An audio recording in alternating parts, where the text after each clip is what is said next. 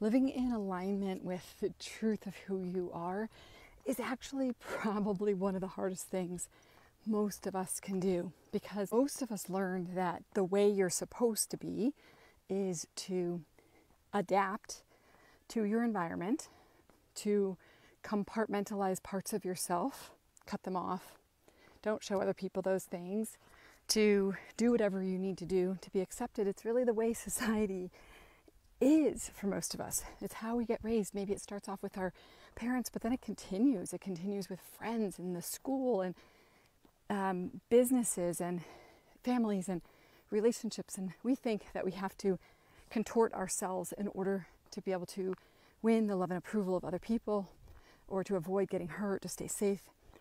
So the process, that journey to kind of burn off all that is not us and then feel safe enough inside to bring our true selves forward.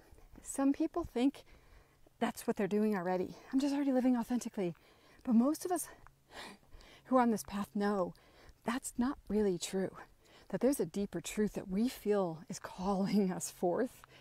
And it's the path that we so long to be on, and yet it goes against every part of our survival. Because, for humans, our safety comes in large part from our connection.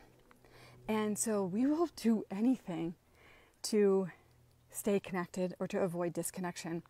But the problem many of us are starting to find is that perhaps the connection that we have is based on something false, and it's based on survival rather than based on thriving.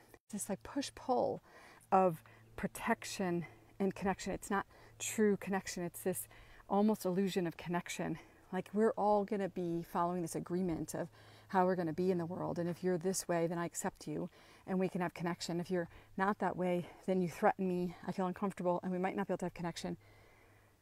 So this process that we go through to try to really unveil ourselves and be the true us and stop cutting off from parts of ourselves, and we trust in self-connection first and connection to the divine, connection to nature, connection to all that is, and then that is what enables us to cultivate authentic connection with others, with emotional depth and with authenticity.